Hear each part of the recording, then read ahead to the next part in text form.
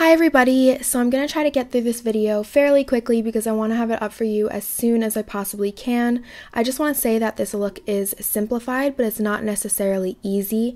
It does take time, but the reason that I say it's easier is because the design is much less complex than my other neon skulls, and I'm also using products that are a lot easier to access. So you can possibly do this with stuff that you already have in your collection, or you can just go grab it at the store. So I already have my eyes done. I will actually have a separate tutorial for that up later this week, but I used Anastasia's Norvina Volume 2 palette for my eyes, and I'll be using this palette for the skull look as well. Before doing any eyeshadow on your face, you just want to make sure you start off with a good base. I like to use foundation. You can use, foundation, concealer, or primer, whatever works for you, just to make sure that the shadows apply well over your skin. I'm first using the shade B3, and I'm going right in and starting to make the design. I'm basically just doing it like along my cheekbone, right around where my contour would go, and dragging it around to create the shape of the bone. Then I'm curving that line downwards around my mouth to connect it to where the teeth will be. I'm really working the shadows to buff it in and blend it out to make the lines nice and thick.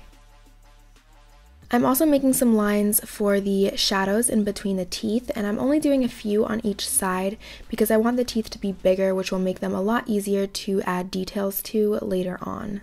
After mapping out the teeth, I'm shading a lot more green around them and basically just covering my lips and blending that color outwards.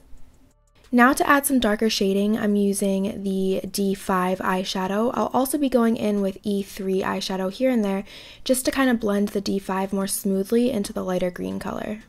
So I'm shading a lot around my mouth, like along the lips, and then creating a dark line that runs underneath my original green one.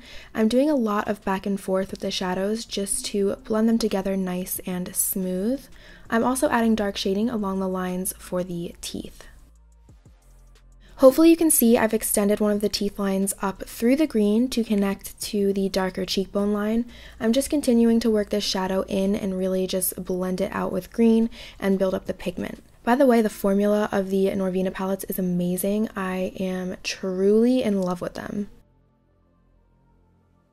Now for this next portion, I'm using the white concealer from Colourpop. You can use white concealer, a white eye base, white cream liner, or white cream face paint. I'm basically just creating a white line within the green shadow. I'm extending that line down to one of the teeth to create the outline of that tooth. Basically for the teeth, I'm doing sort of like teardrop shapes. I'm just using the white concealer and creating the shapes and working them. For this step, I'm using a very small and thin concealer brush as well as a liner brush.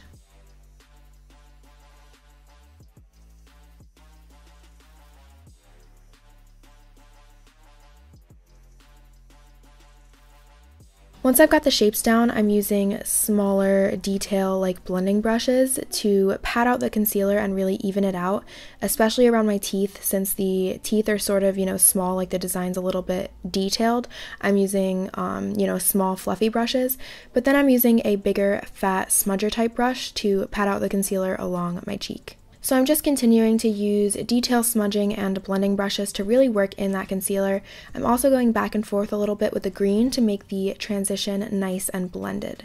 So now I'm using the shade A2, and I'm going to just be packing that over everywhere where I already applied the concealer.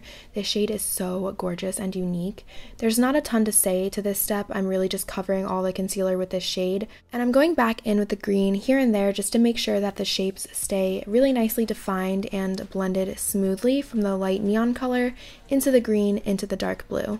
With neon looks, to create the illusion of like glowing light, you just want to get lighter and lighter towards the center, if that makes sense. For the final layer, I'm going to be creating a pure white line, and I'm using a mixture of the white concealer and Colourpop's white gel eyeliner. This is pretty self-explanatory because I'm basically doing the same thing I did with the white concealer. I'm just creating thin lines within the center of my design. So I added some of the concealer to the gel liner because the gel liner itself is a little too thick for me to work with. I prefer to thin it out a little bit, but you can also use a white liquid liner, but just be warned that this will crack a lot since it's on your cheeks and your face obviously moves a lot, so it can just really easily crack and flake off. You can also use white face paint, like cream face paint, which would also work really well for this step.